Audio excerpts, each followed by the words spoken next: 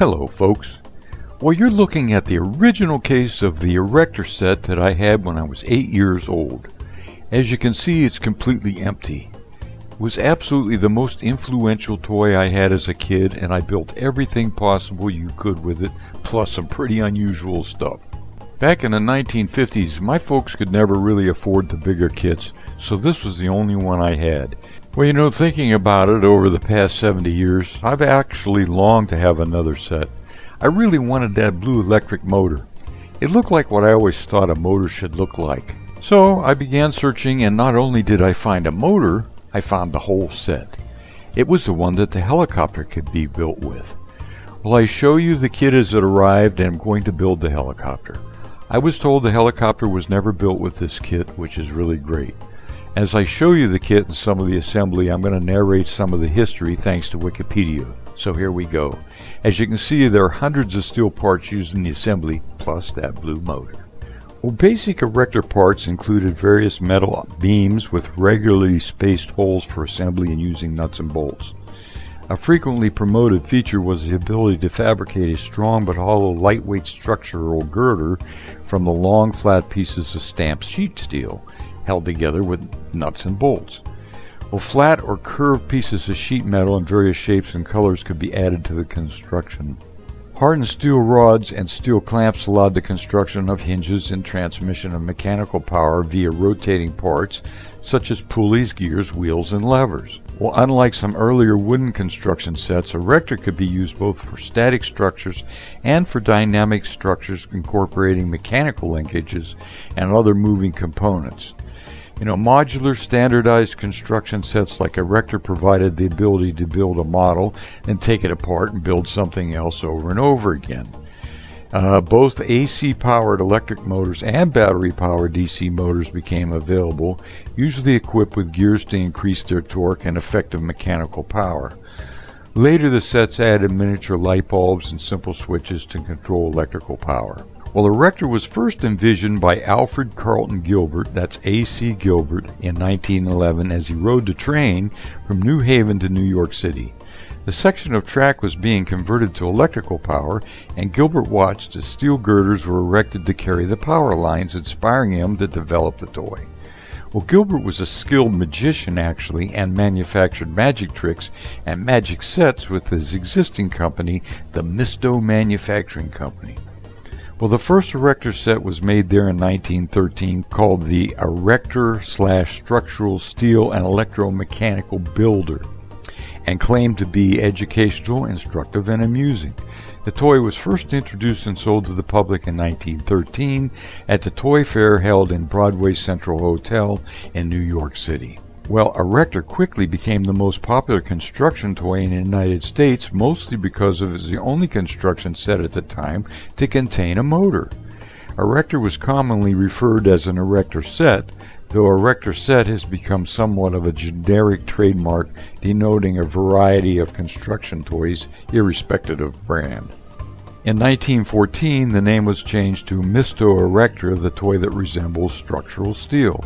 In 1916, the company was reorganized and became the A.C. Gilbert Company. The product was renamed Gilbert Erector, the toy-like structural steel. In 1924, more changes occurred as the entire Erector system was completely overhauled to include over 70 types of parts. Erector was now called the New Erector, the world's greatest toys. Well, through 1932, Erector was sold in wooden boxes. But 1933 through 1962, the sets would all be sold in colorful boxes made of painted steel. Early boxes were colored red, green, and blue, but by the 50s, all set boxes were painted red like mine. And as the company grew, the area around the Gilbert factory became known as Erector Square. A.C. Gilbert died in 1961, and the company went in decline, filing for bankruptcy in 1967. The product was redesigned and they added many plastic parts, but that clunky-looking models failed to compete with the new, more realistic scale plastic models coming onto the market. The Gabriel Company of Lancaster, Pennsylvania bought the Erector name and continued to market the recently designed system. Sales were slow, and by the 1980s, the trademark Erector was acquired by Ideal Toys and then Tyco Toys. And Meccano of France has owned the Erector brand since the year 2000.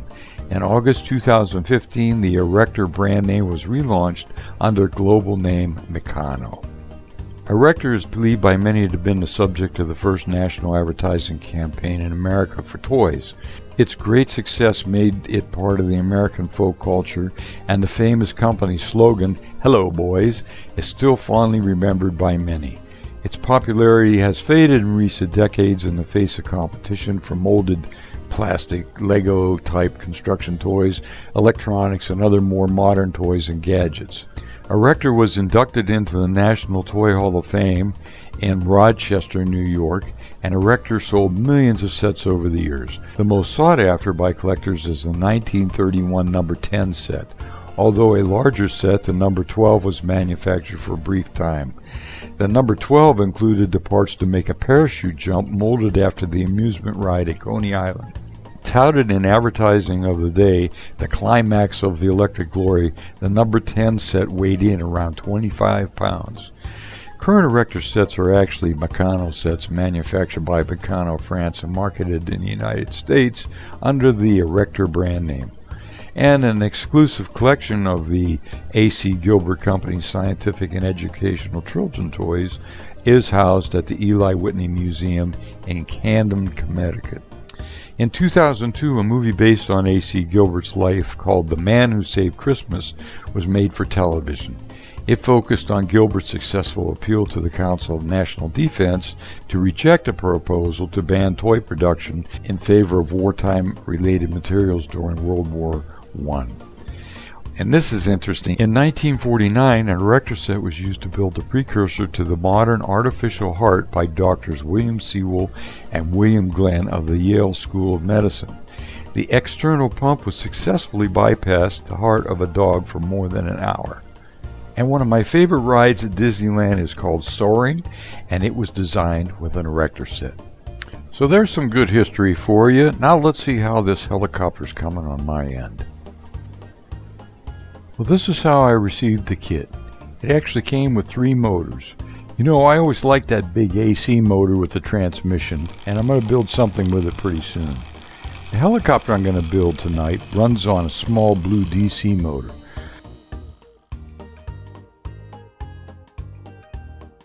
The parts are all in good shape and not a single part or screw was missing. The manuals I received didn't actually show the construction of the helicopter, so I had to improvise and build it from the picture on the lid. And there were a lot of unknowns where I couldn't actually see how the motor was installed, so I did the best I could. In normal building, you look at the pictures and the part numbers and use your head to try to figure out the best way to build it. Sometimes the parts had to be removed in order to get it right, but that was the part that was fun, the engineering. Well, I've opened up the package of all the Erector set parts as I'm cleaning it up here now. And I gotta tell you, when I was a kid, I really didn't realize all of the parts and what it must have taken to build these. Because there's nothing plastic here. And all these parts, what a lot of drilling and stamping and bending, and all these little intricate parts are just quite amazing to me. The way they fit together, for example, the girders, they have these grooves on the side, and they all fit together just perfectly, so you can screw them together. Everything is with metal. Quite an amazing set, and I think the machinist probably went nuts just, you know, putting all the threading, everything that you have to thread for the bolts and the screws and everything, you know. Quite an amazing set for sure, the tools. And so I'm cleaning it all up, and let's get started here and see what we can get built.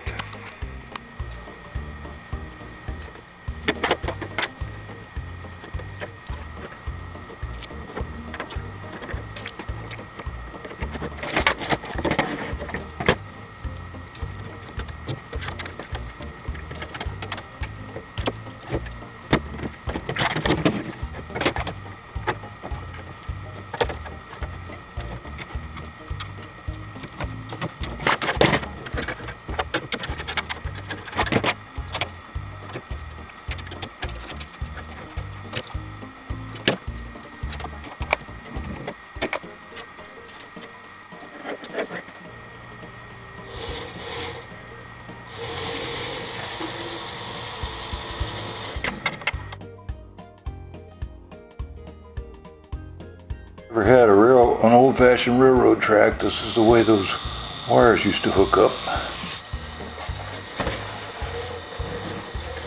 Now that is cool.